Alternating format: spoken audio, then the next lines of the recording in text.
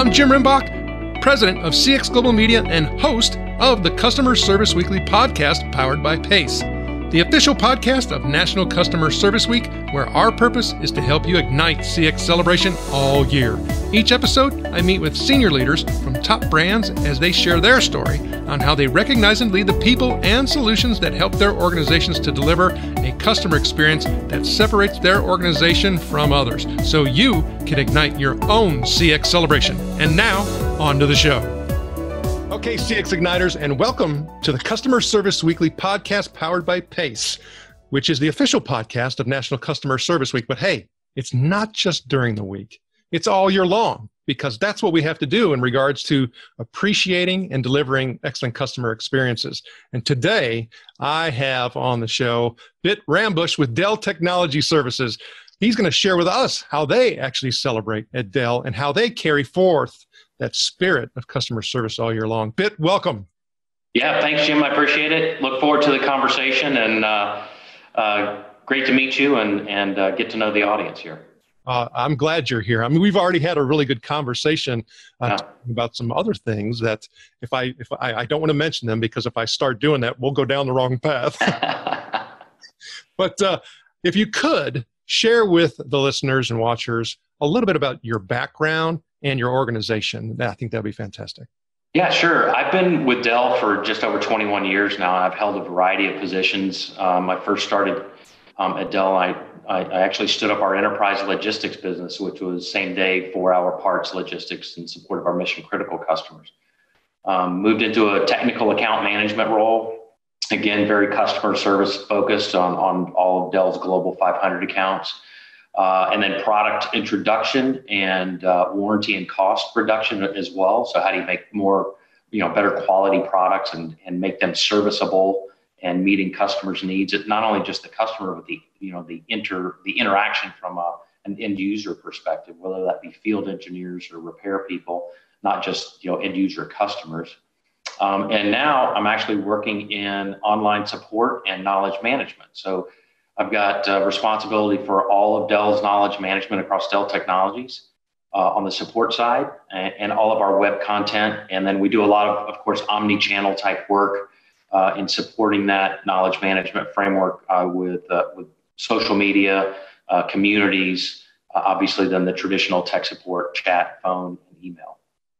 Well, as you're talking, I start thinking about all these different parts of the business and the operation and ways that they serve and connect and interact. Yeah. Some, more facing, some a little bit less. However, I think we all need to work together. And that's one of the things that we talk about when you think about, appreciating and recognizing in regards to Customer Service Week. So how have you celebrated Customer Service Week? Well, we are definitely all about, the customer. And, we look at customer service really kind of two ways, at least from my organization, because I'm a support function. So my customers are, obviously they're tech support engineers, they're field engineers, they're deployment people, they're in the logistics supply chain doing repair work. Obviously then we've got, different consumers and commercial customers as well.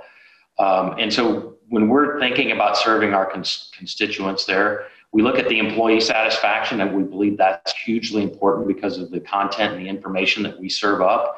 We want that to be the place to go to help solve a customer issue. We want to make sure that, we're doing that across different spectrums. So making information and knowledge available in the right place, at the right time, in the right format.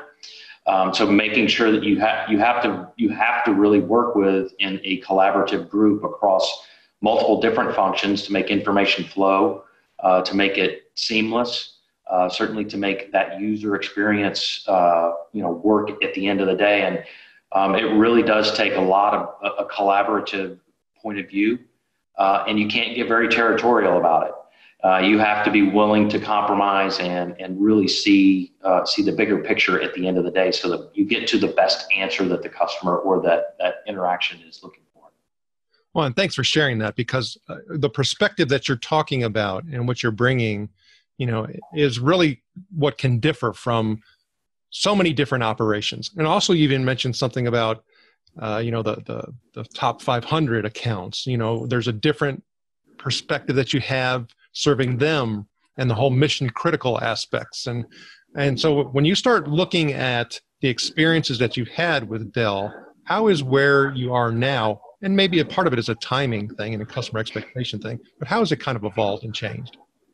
Well, yeah, it's a really good question. And I think it's probably evolved more in the last 7 or 8 months than the previous time before that. And I think what we have seen in the COVID era is this concept of now digital transformation. And I know that is probably an overused word in a lot of cases, but customer needs have definitely shifted. And because those needs have shifted, their experiences, they want them to be seamless. And so we typically, the way I look at it, a customer interaction, it's over a life cycle.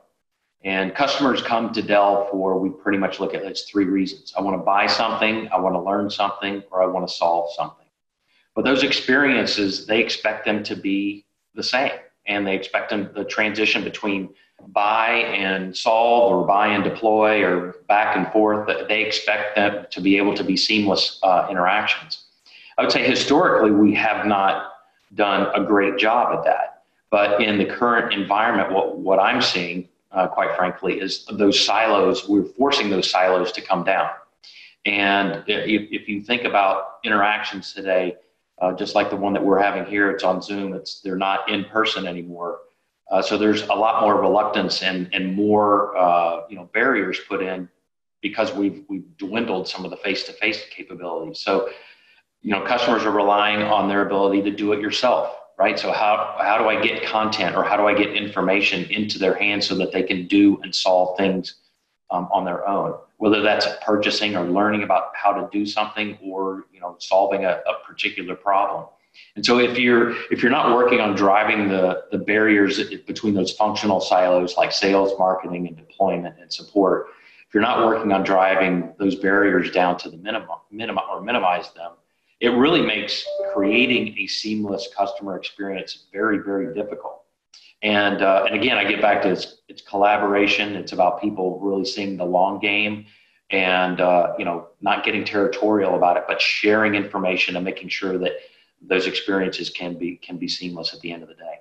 Well, one of the things that you're talking about in regards to transformation, a lot of people could assume that we're talking about technology implementations, right? Yeah. However, there's a whole behavior change element to this that goes well beyond any type of technology. In fact, that can cause the technology to be totally of no value, right? Yes. So it may be a good tool. So how are you addressing that?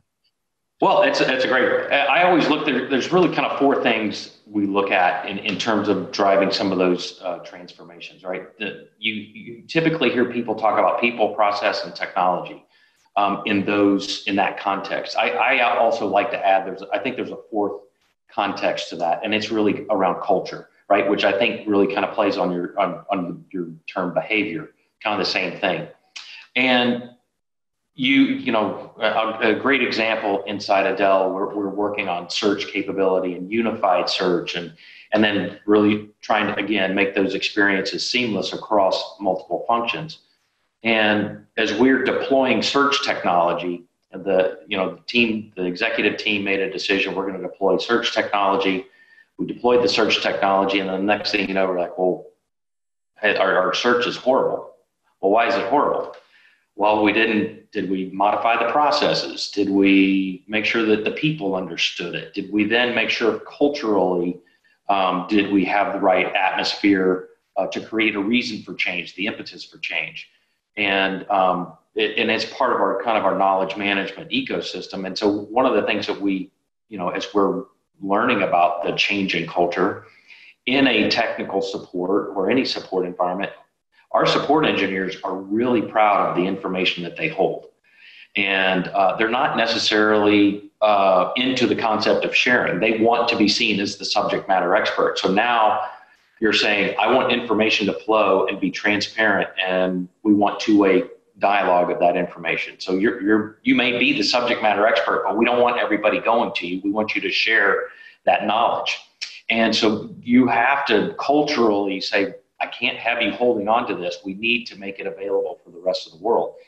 So you have to really get them involved and see that there's real benefit for them. So if they're seen as a subject matter expert because they're sitting in, say, Austin, Texas, well, they can still be the subject matter expert of the great idea that now gets launched globally. So it's all about how do you kind of play into the psyche and the leadership and the development of those environments to get people to kind of play along and collaborate more. Well, and that's part of what we're talking about as well. When you refer to, Customer Service Week, it's about, appreciating the people who are delivering the service and, having them to do what you're talking about, engage with that, own that, help others. I mean, it's all that spirit that we want to encourage and we want to carry forth. So what are some of the things that you guys have done at Dell Technologies in order to, appreciate those people who are delivering the service? Oh, well, certainly we rely on a lot of customer feedback and we get a lot of that, obviously. And we've got, intelligence and social monitoring and things like that help us go in and monitor those things, like what things are going well, what things do we need to work on, and try to use that as kind of an early warning indicator in the different forums that we look at. But when we get specific call outs, whether it be from email or some of the social media places, we do make a big deal out of. We have kind of a wall of fame, where we put up pictures. Now we're doing it virtually, obviously, but we highlight the customer service advocate of the week and something that somebody did really well. And we don't necessarily always focus on maybe like the frontline agent that maybe had to, he stayed up 24 hours in a row and got a customer up and running. Those are amazing things that our frontline folks do. But even in the support side, we also want to make sure the people that are enabling those experiences to take place, how do you recognize them as well so that they feel engaged in making those experiences? You don't ever want to have a customer or a front end tech support or a field support person have to make what I call a dive and catch because the process is broken, right? I want to know, well, what could we have done to prevent the dive and catch? And so how do you make sure that you keep everybody engaged and feeling as part of that overall delivery focus and the outcomes that we're looking for? Well, and I think you just kind of mentioned how do you do that? And now that we are, well, first of all, field services has somewhat just inherent issues associated with proximity. I mean, I've got people all over the place. Also, when you start dealing with, higher tiers, you also have, some proximity issues because, hey, the subject matter expert on that one is way over there, right? Yeah. So when you start thinking about COVID, when you start thinking of your inherent, proximity situation, what are you doing now in order to be able to appreciate that work besides, the wall of fame? Yeah. Well, to appreciate the work, well, I would say we've also changed in a lot of cases in terms of how we do the work. So we are starting to, we've started to invest a lot more into video technology, whether that be videos on, how to replace, manage, maintain a system. We're also experimenting with augmented reality. And then we're also doing, like what I would call, your traditional FaceTime type work where you can do actually, face-to-face type things and we can show customers. So how are we trying to create a more sticky engagement with that customer? And then, ultimately using those types of feedbacks that we get from them and those interactions to continue to make those investments. And I would say, as an example, just from a website and from a technology perspective, like just visits to our support site have gone up by 30+% in the last 6 months. Excuse me. We've seen the consumption of videos, manuals. Excuse me. I'll break for a second there. Okay, there we go. So we've seen the consumption of videos and manuals and those types of technologies start to really take off for us. And so the consumption of those things is going up. We have another tool that we have, it's called a procedure generator called Solve, that really starts to get into some of the higher end things. So we have to be on the phone guiding customer through complex procedures. We're doing those through FaceTime and through procedures that get generated. And our teams are seeing our frontline teams are seeing the importance of these types of new technologies and getting integrated in terms of how they're delivering support to their customers. So, we're recognizing the need for that, and our frontline engineering teams are recognizing the need for that, and they're getting great feedback from customers, and we just continue to build upon that. Well, as you start talking, I start thinking about things that you've done. You've talked about these transformations. You've talked about the culture and the behavior and all that. Is there something that you're sitting here today and saying and looking back, yep, we'll never do that again? Well, yeah. I would say, 6 or 7 months ago, I vividly remember it, as I'm sure everybody does. I think March 12th, we were in the office, and March 13th, we went home. And I look at how we typically look at the customer service world. And it's always been talked about, hey, agents can work from home and people can work from home. And it used to be, no. We need the community of people sitting in the cubes and in the office and collaborating and working well together and things like that. And if we ever work from home, it's going to be 5 or 10 years. We sent our entire workforce home in a matter of 5 days. We got laptops out to all of our tech support engineers. We stood up, increased, networking capabilities, security to applications and things like that. So we basically, in my personal opinion, I think we have to challenge what we think is norm. I would have never thought you could drive yourself to a work from home environment, become as productive, more productive, and still drive some of the same results, particularly with customer experience, in the fashion that we did, certainly at the speed we've done. And so I think what that tells me, we have to really challenge the norms in terms of some of the breakthrough capabilities that we say we can't do that. We can't do that. Well, presented with the right circumstances, we have found we can almost do anything. Well, and I think you kind of hit on one of the things that we talk about when we refer to myths and misconceptions. Sometimes when we're forced, those things get challenged really darn quickly and get put to rest. Yeah. But if you start thinking about the customer experience, is there something that now in your mind you're like, oh, that is absolutely overrated? Customer experience being overrated. I don't think so. I think we are in a hyper growth pattern right now. I don't know that there's anything that is overrated in the customer experience world right now. I think, unless you're talking, I think underrated is the understanding of the requirements around digital transformation. I mean, we're in the process right now of probably going through the fastest technological change that we have ever seen in our lifetimes. And, people talk about Y2K and some of the things we saw in the 90s and the early 2000s. We're moving at a speed infinitely faster than that. And it's not going to slow down. We're going to see the advent of 5G coming along, the implementation of IoT. People talk about public cloud a lot, right? So you hear about Amazon and Azure and Google Cloud and things like that. Well, there's also, there's a sprawling amount of data that is going to be come about as 5G and IoT and things like that. There's also companies that are going to have to deal with that data, and they're not going to want to put it in a public cloud. So you're going to see data, I think, is almost literally like the new oil. So it becomes your intellectual property. How and what you do with your data, how you collect it, how you analyze it, the types of insights that you're driving from it, I think are going to drive, very targeted personalization, additional, capabilities and insights to your customers that your customers are expecting you to know what they want. And I think that desire is going to only increase no matter who or what company you engage in. And so if you're not thinking about digital transformation and data science and how you're using your data to drive an intellectual, or I should say a competitive advantage, I think you're definitely, you're going to get left behind. And your customers are just going to come to expect that experience.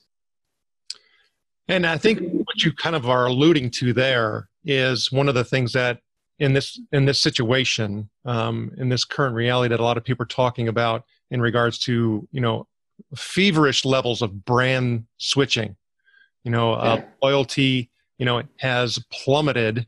And I think what you're talking about will be a contributing factor to that when you start talking about the customer experience, because others are going to be raising the bar. And if you don't, they're going to switch. Oh, I completely agree. And again, they expect when I interact with you, you should know what I'm looking for, right? If I'm, it's no different than, Amazon and Netflix and things like that. And I think that those expectations are just entry points, tickets to entry. If you're not thinking about how you accelerate those insights and expand them into the product experience, the service experience, the recycling of the product and the renewal of the product and service, you are definitely going to be left behind. And there's companies, I think today we're in a cash constrained environment right now just because of what's going on. There are companies that are going to invest now and that will come out in the long run. And then there's companies that are not going to invest, and they are going to, I think, run into troubles in being able to service their customers because they're going to be so far behind in those capabilities that they so much expect. Well, and with all that said, you start talking about this rapid, acceleration and the need in order to not just, keep up, but, try to stay ahead. You talk about the culture change. You talk about all these different factors. And if you start putting that into proper context, think about it as almost like an ecosystem.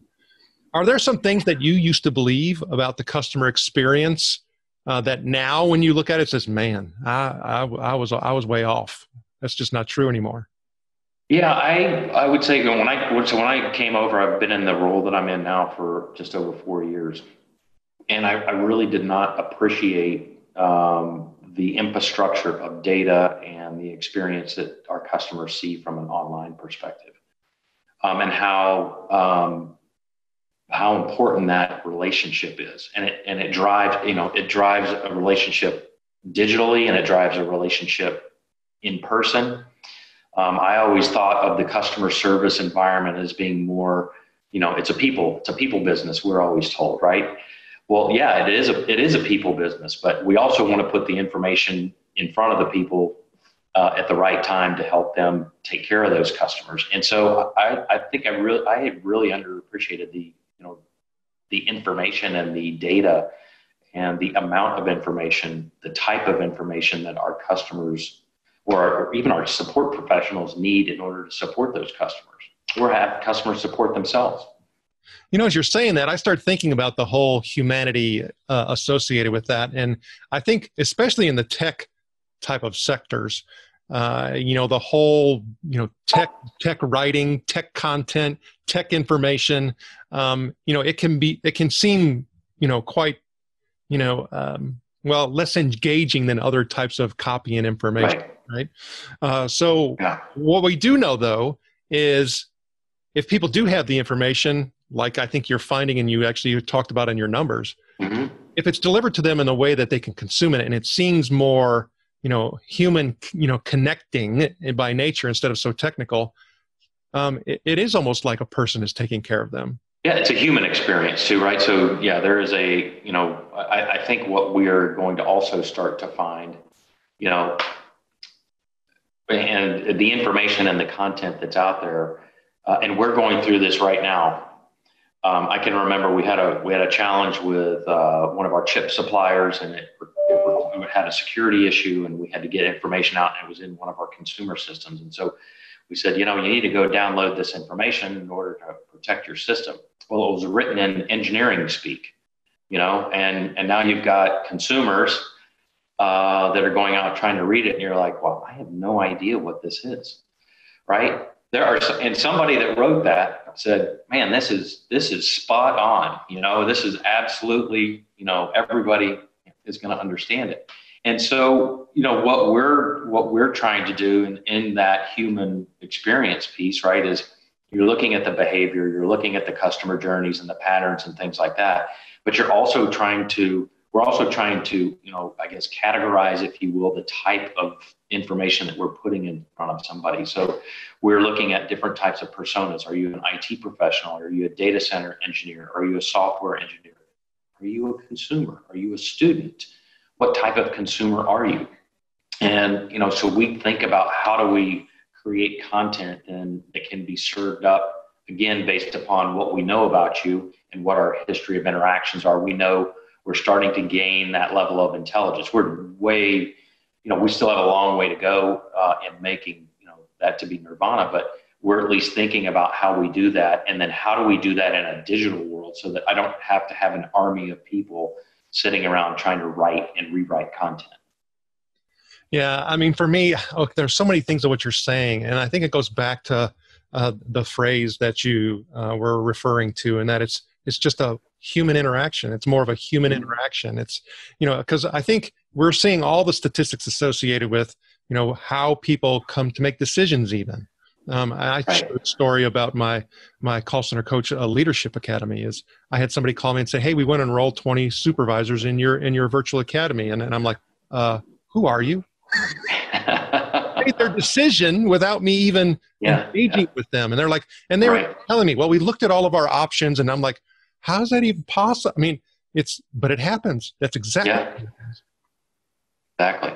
So when you start looking at, people who may be wanting to get into, that senior level customer experience role and be responsible for, the direction and, the culture and all of those, types of things that we need. You talked about those pillars, those 4.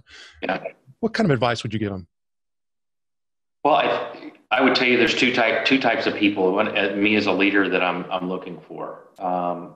Obviously, I want to know there's some basic things like how well do you interact with customers? What's your sense of empathy and things like that. When I'm hiring people for my team, those are kind of their basic things that you want to know. Are they kind and friendly? Or do they have a passion for what they're doing and the environment that they're in? I think the next thing, I'm also looking for people with different perspectives, right? So when you think about people talk about diversity in terms of male, female, et cetera. I'm looking also for adversity in experience. And I think, when I'm hiring folks, my background is I've done logistics, I've done account management, I've done field services, I've done product introduction. So I'm not an expert in any of those things, but I think I bring a unique perspective in terms of what it looks like in each of those different verticals, if you will, in terms of delivering service to a customer. At the same time, you need people that are, very, very deep in their understanding of certain capabilities. Like I want somebody that's really deep in a tech support environment that knows the CRM and the call center applications and how to manage it. And I want scheduling and forecasting and things like that. Or somebody that's really good in the supply chain space. Are they an industry expert? Do they help drive things within the industry? So those are kind of 2 things I'm looking for. Either just bringing that level of diversity, and then obviously there's global diversity and things like that, and cultural diversity that I think you should also look for. The other thing I think what I find to be very beneficial is the more involved I get into the community of customer service, I meet people and see people and hear things. So I'm looking also for people that have an appetite for learning, right? So, or engaging. So are you sitting in your, at home now, or are you sitting in your cube, or are you out trying to learn new things, whether it's new capabilities or technologies, or are you trying to gather better insights from different industries and different companies? Are you creating relationships outside of the company that really help to further your thinking? So I would say, number one, you got to have a passion for what we do. In the customer service world, I always say nobody's ever picking up the phone and saying, "Hey, you guys are awesome today," right? It's always starts out with you're trying to solve a problem. So you have to have, you have to understand that it's all the starting of your conversation is probably never going to be a good one. So you have to have a passion of serving the customer and serving people. And then you got to have kind of that desire just to stay involved and continue to learn and find new ways of doing things. Okay, so then we have those people that are in the right role. What would you give them? And think about this looking forward. What advice would you give them about delivering an excellent customer experience all year long? Well, delivering a customer experience all year long. Number one, under promise and over deliver. Always keep communication.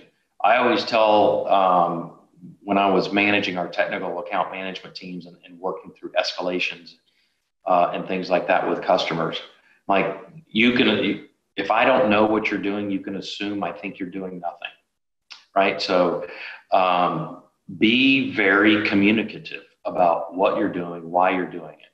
Another thing I always tell my teams is I expect, 4 things: actions, owners, dates, and outcomes. And I expect that it's very crystal clear. So, most people, I think, in a customer service environment, if you can communicate clear expectations, let them know that you have a passion and an empathy for what they're dealing with and how you're helping them to deal with it, and you can communicate those expectations very clearly, I think, 99 times out of 100, I think you're going to be very successful. And again, it's, passion, communication, expectations, and delivering. Do what you say you're going to do every day. Pitt, I've had fun with you today. Can you please share with the CX Igniters how they can get in touch with you? Yeah, absolutely. So I'm definitely on LinkedIn. I'm available out there. I'm on Twitter if you want to engage with me on Twitter. I wouldn't say I'm a big Twitter handler user, but certainly that's probably the best place to do that. Or you can always get in touch with me at Dell. So it's bit_Rambusch@Dell.com is my email address, and love to engage in any conversations or questions. And then certainly want to share insights and best practices with anybody that wants to. We're all trying to get better for the same reason. Pitt Rambusch, thank you for sharing your knowledge and wisdom and helping us to carry forth that customer service spirit all year long. Thanks, Jim. Really appreciate it. Thank you for listening to the Customer Service Weekly podcast. Please rate, review, subscribe, follow, and share the Customer Service Weekly podcast and register for a free membership at customerserviceweekly.org to get the latest updates on how you can help ignite the CX spirit everywhere.